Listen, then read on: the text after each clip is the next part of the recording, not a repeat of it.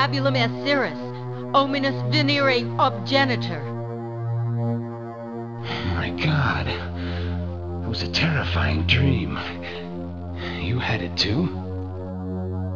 Yes, the same one. The descent into hell. I need a stiff drink after that nightmare.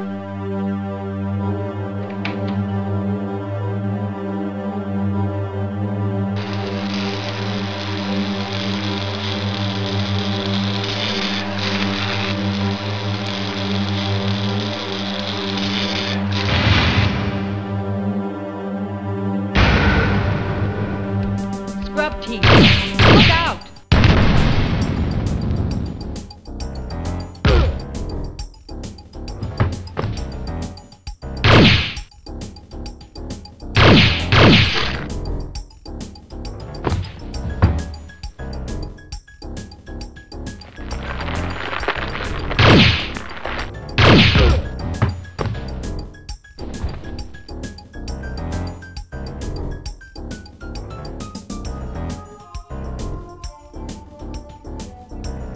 There'll be more of them. Let's get out of here.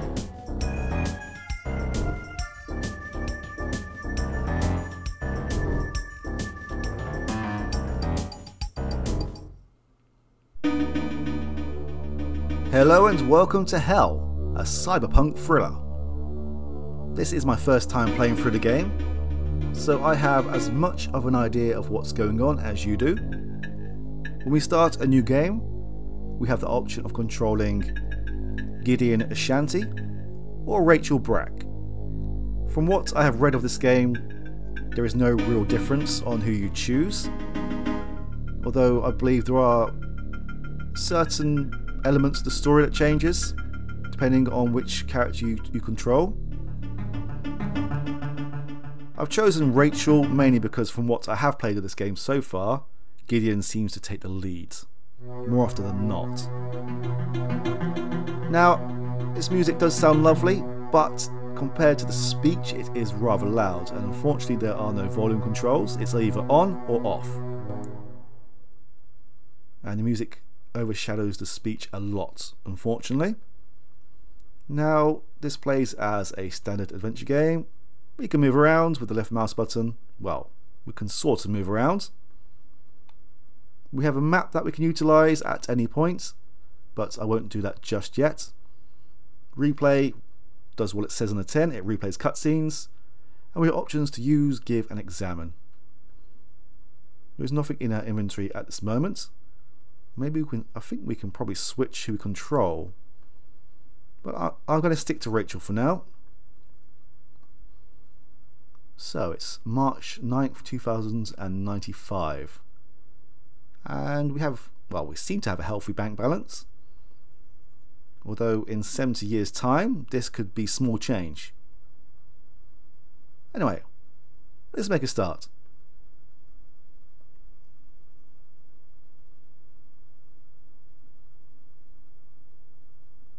At least you're out of your underwear. You're lucky the hand didn't pick you up on indecency charges. We'll be fine as long as we don't cross the people at the laundromat who own these clothes. So what's the flowchart? Let's start with what we know. A scrub team tries to nuke us in the middle of the night, only we got lucky and stuffed them. The question, of course, is what have we done to earn midnight execution? Damn it, we're ARC employees. We enforce the laws. We believe in what the hand's doing, even though they step over the line sometimes. Maybe they nailed you for being soft on rogue techs like me. Any other ARC agents would have pulled my plug by now. That wouldn't get us cleaned. Maybe a rebuke, but we could have told them you were a singer with data on other hackers. A few months ago, we tagged some would-be deck jocks that were programming an illegal C-space. Let a couple of kids skip, maybe give them a second chance. But again, they wouldn't scrub us over something like that. I know the two of you are straight lines, but even you can't believe that transgressions only punishes the wicked. This is a tyranny, man. A government with supreme power. Clearly, the first move is to learn what the hand has, or thinks it has, on us. If it were me, my first move would be to a 787 heading to Africa. The coastal African republics have become a high-tech free zone of sorts. A little rough, but the hand don't reach that far yet. No way. We aren't running. She's right, Dante. We've spent our lives enforcing this government's laws. I won't end it all as a fugitive. We're getting some answers even if we have to go to Celine Solix to get them. Where do we start? Do you think we can trust Frank Jersey? Of course we can. Who's Jersey? He's an art captain, our superior. I've never known him to act on political motives, just the opposite. He's taken great risks defending people from corrupt busts. Lives in Georgetown. He would have the official email on our scrub. Nick Cannon. He's jacked into the Voice of God newsnets almost constantly. He's one of the few people who get the news before it's run through the Decency Council's censors. Fortunately, he owes us for overlooking some information theft. Don't you two arrest anybody? We figured he was a good person to have our hooks into. Looks like we were right. You two'd have to stroll right into Voice of God headquarters on the mall. It's too risky. Nah, Voice is usually low security, and we don't plan on using the front door. So that's it. Cannon and Jersey. Not much. I wouldn't trust anyone else not to turn us in. I might be able to fill your need. I know someone with links to the front. I don't know how desperate you are or whether you have any faith left in the system, but you may want to see what the other side has to offer. It's funny, almost. A week ago, we would have busted you for telling us that. I won't mention him again, but if you're looking for new friends, his name's Aldous Xenon. You can find him in a bodega in Chinatown near Gallery Place. I'll pass your names to him. He's a little rough, not your usual type, but you can trust him. We'll keep it in mind. We certainly need all the help we can get. Don't deal me out. I owe you two for not feeding me to transgressions. You always have a hiding place here. Take that extra key over there. It's yours. I'll surf the underground network, see if anything's being rapped out about your case. Well, thank you very much. The pad of a cybertech artist. You get the idea that the occupant is apt to strum the guitar while working on the computer. The art from around the world gives the impression that he's well-traveled, too, and in more ways than one.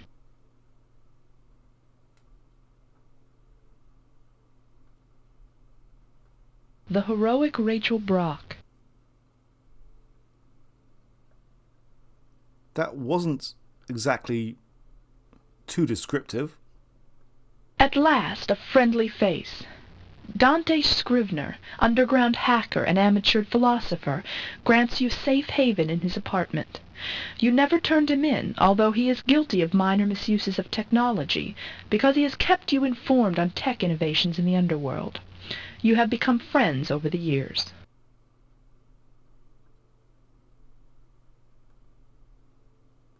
The noble Gideon Ashanti. Well, at least his is just as long as ours. The electronic key to Dante's apartment. Well, we may as well pick it up now.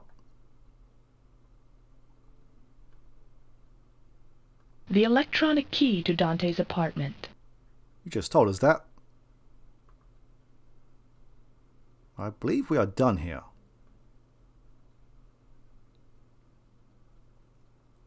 Okay, yes we are. Now let's access the map.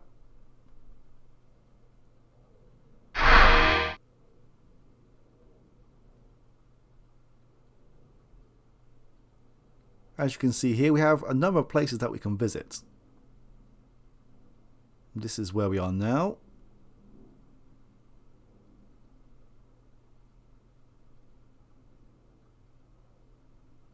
That is one of the leads that we have been given.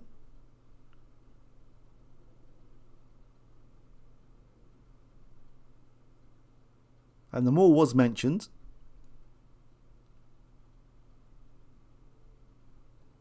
For the Watergate. Interesting.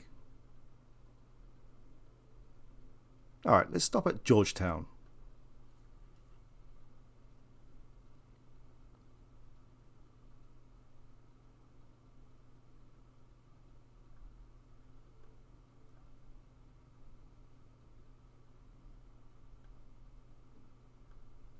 Where better to go when you're on the run?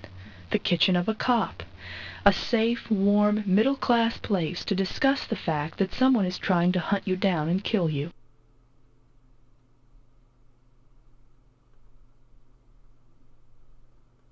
Your trusted ARC superior, Captain Frank Jersey, is alone in his kitchen. He seems to have been waiting for you. You've always found his calm authority reassuring.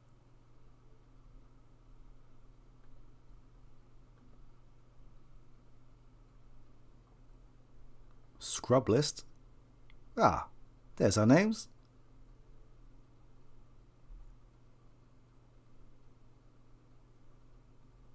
Is that Brian Avery Machine? Or is that just Brian Avery and then Machine is new line? I guess we'll find out soon.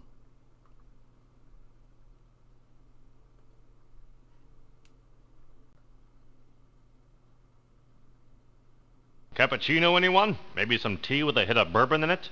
You must be freezing after your jog about town in your underwear. Ew, we figured you'd have heard by now. I saw it on the scrub team's playback footage. You two kicked some ass. I didn't know you had that in you. Neither did we. Amazing what surprise and fear can do for your combat reflexes. We know it's probably stupid to come here, Frank, but we need to talk to someone on the inside who we can trust. We know the Hand might be watching this place. Screw the Hand. I'm an ARC captain. This is the last place they'd look for you. My standing orders are to scrub rogues like you. You know me. I always follow orders. Why was a scrub team trying to burn us in our bed? Who gave the order, and what the hell for? We've done our duty for Hand and country. Is this our payback? We haven't done anything. That's probably what most of the people you feed to the scrubs said. Those people were sinners, Captain. They deserve what they got. I forgot. You two are believers in the guiding hand. You thought being narcs for reality containment was doing God's work. Still feel that way now? There's got to be an explanation. There was some kind of mistake. Don't play games with me, girl. The Hand has something on you. What have you done? Is this interrogation 101, Frank? If I were scrubbing over the net, then you know what they're charging us with. That's why we're here. You tell us what we've done. You want to keep me in the dark? Fine. Maybe you don't know why they want you. Maybe you do. Here's what I know. The official charges are crap. Come on. You mean this kind of stuff doesn't trickle down to grunts like you? Educate us, Captain. Obviously, we need it. The Hand's rule isn't exactly the rule of law. It's not what they charge you with, but the fact that they charge you at all. Officially, you're in violation of the Artificial Realities and Extra-Numinal Environments Design, Programming, and Transportation Act. You've been accused of dealing in pornographic virtuals involving human-demon coupling. They said we're skin dealers? That's ludicrous. Look at my case history. I've burned whole libraries of pornographic books and virtuals. It's a frame job, Captain. Of course it's a frame job. You two are either guilty of something else, in which case I'll take you in myself, or you become politically unpalatable for some reason and they want to whack you for it. So somebody in ARC wants us dead? Someone in ARC, or Transgressions, or the Pentagon, somebody with some connections, because they've linked you with Mr. Beautiful, and they only do that when they're desperate to whack somebody. Beautiful is one of Transgression's dirtiest little secrets. Association with him is as good as a guilty verdict. They accuse someone of running in a narcotics or porn or illegal reality scheme, fabricate a link to Beautiful, haul his ass in, he signs a confession implicating the accused. Beautiful's freed on some technicality, and the accused gets scrubbed, or worse. Let me guess. Beautiful's fingered us as accomplices in a virtual skin ring. Now that's a line and a half. That's a good guess. Where do we find this Assyrian scumbag? He's got a hangout in the back room of a speakeasy called the Interface out in Foggy Bottom. Watch your step. Everybody in the place fancies themselves a badass, and most of them actually are. I probably should have waited another 20 seconds or so before I chose the first option, but at least we have got more information on Mr. Beautiful. Then we're finished. The two of us can't fight transgressions. Best you can try to do is avoid them. They'll try for you again, that's for sure. Still, there might be a way to make transgressions work for you, if you've got the guts to try it. I don't know about guts. Will desperation do? Not everyone in transgressions is a despot hiding behind holy robes. There are some men and women of integrity trying to make the system work. One of them's an acquaintance of mine, named Jean Saint-Mouchoir. He's a compulsive diarist, makes entries in a voice journal every day. He's a straight arrow, by-the-book guy, so you can't risk confronting him. You'll have to break into his office, and he has passwords on everything in the system. But if you can break those, you might tap into what he knows about your case. I know that's not much, but it's a start. His office is in Sin Central, the transgressors complex right smack in the Federal Triangle.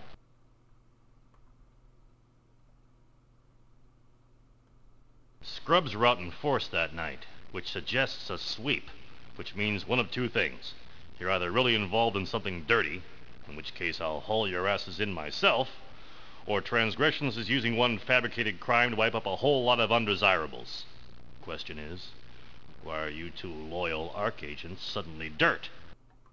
Who were the other germs? Any pattern to the hits? Only name that meant anything to me was Swivel O'Leary. He ran a speak called The Interface over in Foggy Bottom. Wild place. Mr. Beautiful hangs there. Transgressions had been tolerant to this point, but they finally got around to O'Leary.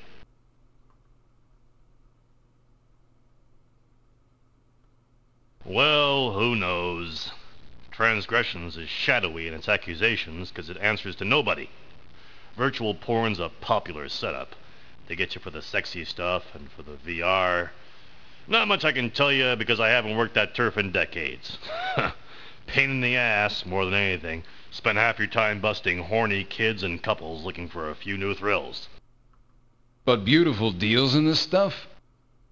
That's not his usual game. Plenty of other demons for that. Stay in touch. Do what I can to watch your backs, but be careful. The hand's not finished with you two. I will try to be careful. Now, I don't believe that we can pick this list up, but I guess we can try to remember it.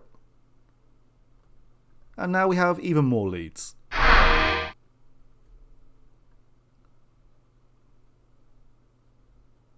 It seems like this Mr. Beautiful is going to be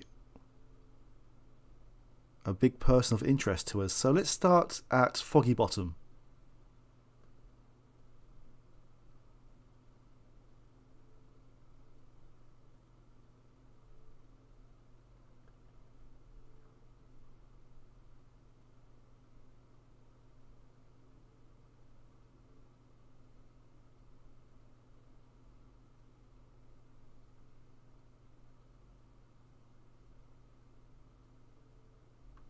Yes, Imperator Solux?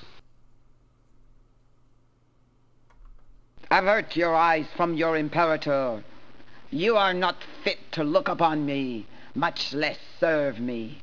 How is it that you allow those corrupt ARC agents to escape the hand? Well, we didn't expect anyone else to be in the apartment, so we... You didn't expect? Did you plan? Did you think? Were you not entrusted with an important task? Could you have taken your head out of your ass long enough to point a gun at a couple of sleeping, small-time civil servants and pull the trigger? Well, but I... You disgust me. You with your muscles and your firepower, pistol-whipped like a coward. Do you realize that the only thing separating you from an ape is an opposable thumb? As for your balls, you obviously haven't been using them either. So they will be mine. Take him! Get him out of my sight!